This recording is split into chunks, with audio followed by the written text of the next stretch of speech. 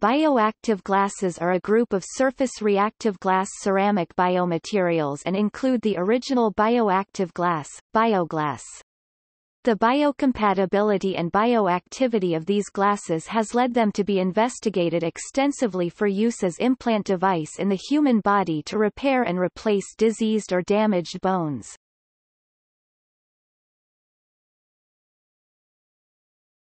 Topic: Medical uses.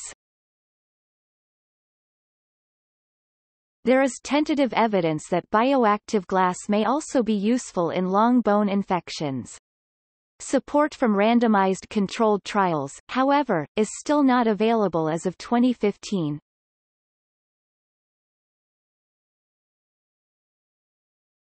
Topic: Structure. Solid-state NMR spectroscopy has been very useful in elucidating the structure of amorphous solids. Bioactive glasses have been studied by 29C and 31P solid-state MOS NMR spectroscopy. The chemical shift from MOS NMR is indicative of the type of chemical species present in the glass. The 29C MOS NMR spectroscopy showed that Bioglass 45S5 was a Q2-type structure with a small amount of Q3, i.e., silicate chains with a few crosslinks. The 31P MOS NMR revealed predominantly Q0 species, i.e., PO43-. Subsequent MOS NMR spectroscopy measurements have shown that COP bonds are below detectable levels. Topic: Compositions. There have been many variations on the original composition, which was Food and Drug Administration (FDA) approved and termed Bioglass. This composition is known as 45S5. Other compositions are in the list below. 45S5 45Wt% silicon oxide, 24.5 Wt% Sau, 24.5 Wt% sodium oxide and 6.0 Wt% P2O5. Bioglass 58S, 60 Wt% silicon oxide, 36 Wt% Sau and 4 Wt% P2O5. 70S30C, 70 Wt% silicon oxide, 30 Wt% Sau.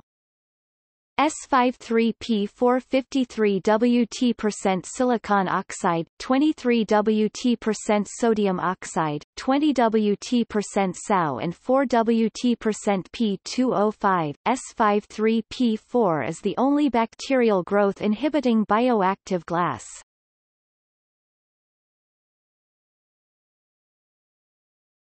Topic: Mechanism of activity. The underlying mechanisms that enable bioactive glasses to act as materials for bone repair have been investigated since the first work of Hench et al. At the University of Florida.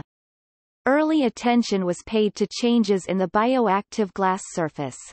5 inorganic reaction stages are commonly thought to occur when a bioactive glass is immersed in a physiological environment.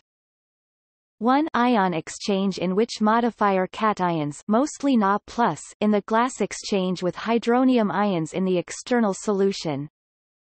2. Hydrolysis, in which COC bridges are broken, forming CO-silanol groups, and the glass network is disrupted. 3. Condensation of silanols, in which the disrupted glass network changes its morphology to form a gel-like surface layer, depleted in sodium and calcium ions. 4.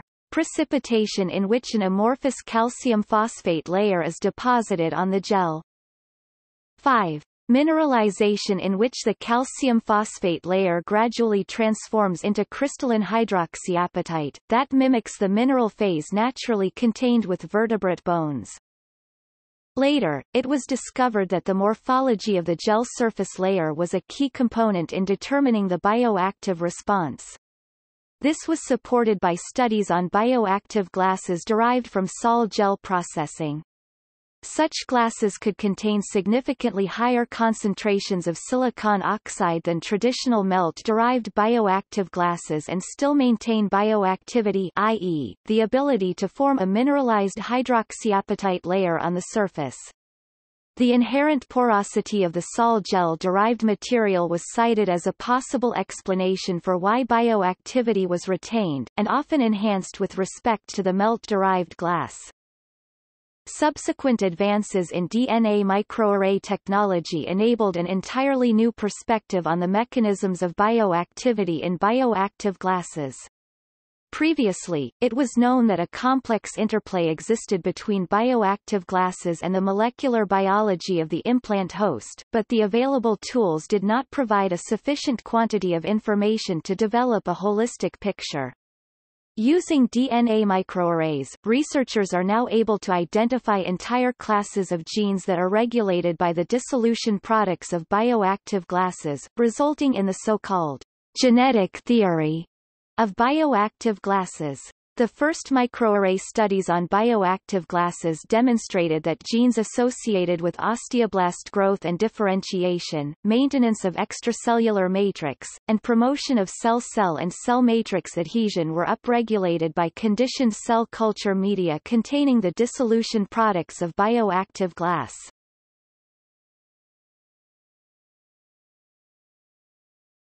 Topic: History. Larry Hench and colleagues at the University of Florida first developed these materials in the late 1960s, and they have been further developed by his research team at the Imperial College London and other researchers worldwide.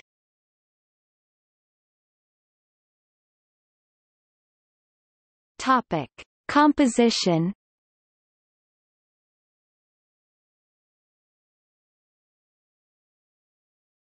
Topic: Bioglass 8625.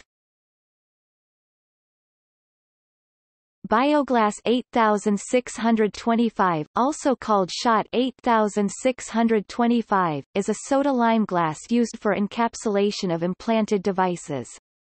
The most common use of Bioglass 8625 is in the housings of RFID transponders for use in human and animal microchip implants. It is patented and manufactured by Schott AG. Bioglass 8625 is also used for some piercings. Bioglass 8625 does not bond to tissue or bone, it is held in place by fibrous tissue encapsulation. After implantation, a calcium-rich layer forms on the interface between the glass and the tissue.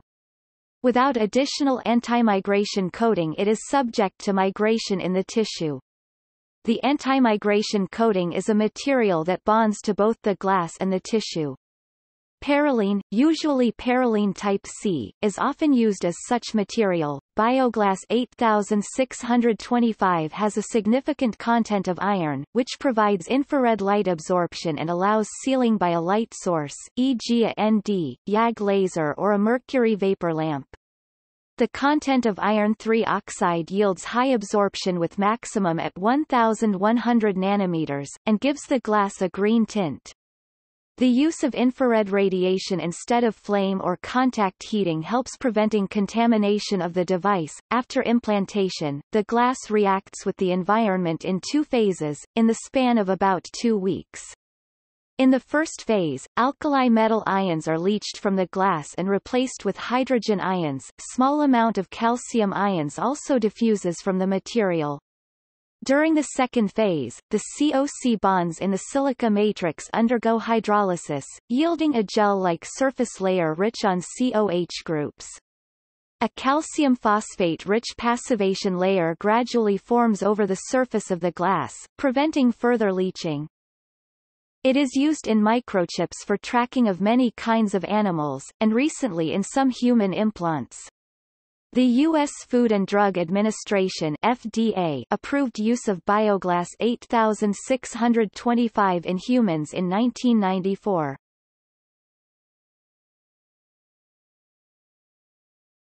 Topic: Bioglass 45S5.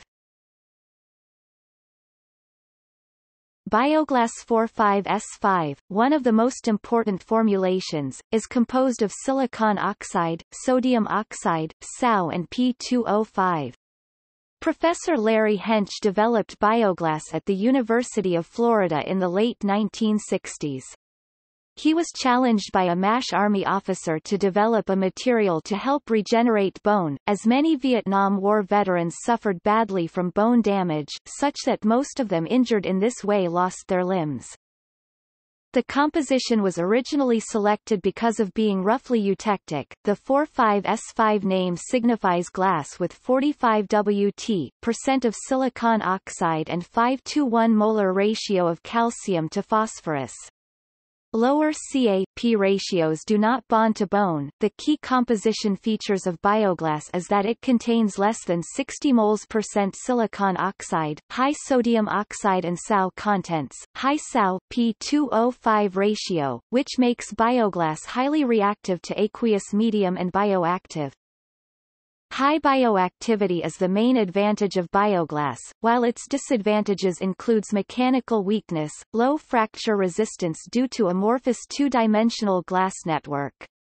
The bending strength of most Bioglass is in the range of 40 to 60 megapascals, which is not enough for load-bearing application. Its Young's modulus is 30 to 35 gigapascals, very close to that of cortical bone, which can be an advantage. Bioglass implants can be used in non-load-bearing applications, for buried implants loaded slightly or compressively. Bioglass can be also used as a bioactive component in composite materials or as powder.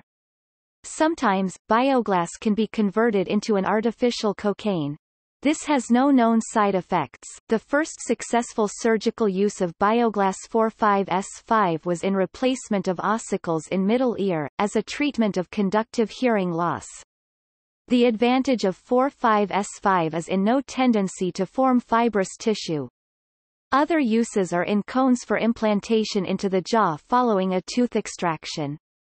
Composite materials made of Bioglass 45S5 and patient's own bone can be used for bone reconstruction. Bioglass is comparatively soft in comparison to other glasses.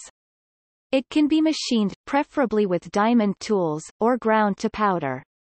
Bioglass has to be stored in a dry environment, as it readily absorbs moisture and reacts with it. Bioglass 45S5 is manufactured by conventional glass-making technology, using platinum or platinum alloy crucibles to avoid contamination. Contaminants would interfere with the chemical reactivity in organism. Annealing is a crucial step in forming bulk parts, due to high thermal expansion of the material. Heat treatment of Bioglass reduces the volatile alkali metal oxide content and precipitates apatite crystals in the glass matrix. The resulting glass ceramic material, named Ceravital, has higher mechanical strength and lower bioactivity.